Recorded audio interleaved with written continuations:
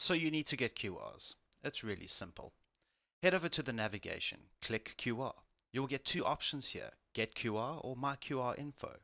Let's click Get QR. You'll get a pop-up, and all you need to do here is press Get QRs.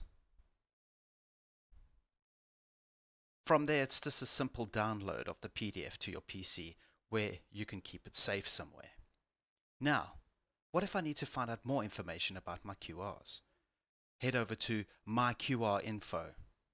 This opens up the My QR section where you can see all the QR codes that are available to you or in use as well. But what if you wanted to download the whole PDF again? It's simple. Click on PDFs.